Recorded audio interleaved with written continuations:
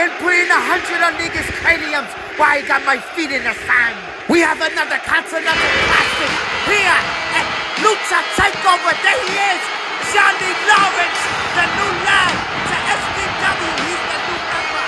I heard he has Kill Bill's 5.com exploding heart technique. Do not play with his name.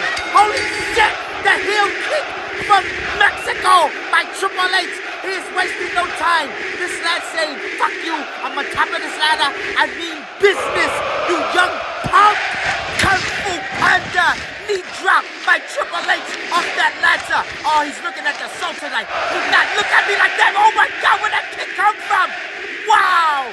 He learned that kick doing the woodsy finger grip in India with a long-distance cousin named Ramona. And the bitch hate collect calls. Just to put that out there. 1 minute, you're watching music videos. The next thing you know, you're seeing SDW and someone's getting a fucking head smashed. He went for the cover, but Johnny Lawrence says no. He's still in this. He gave him that Cobra Kai double look. Fuck! LUCHA bicycle kick. You heard his bone crack from his head. You can tell this young lad is the type that will ashes blunt on your forehead in front of your mother. DDT to the table! And it's all legal here at Takeover! At fucking Lucha Takeover! The crowd is going bananas! Oh, he sees those things for the block! Ooh! Why did they put that there? He's gonna use that to his advantage! He's a black belt in Cobra Kai tournaments!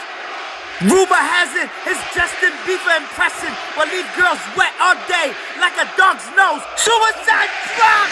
Those legs are undefeated! Shit! Don't put your money on this one! Not even Mr. Krabs. Even if he had to give up every penny for that Krusty Krab.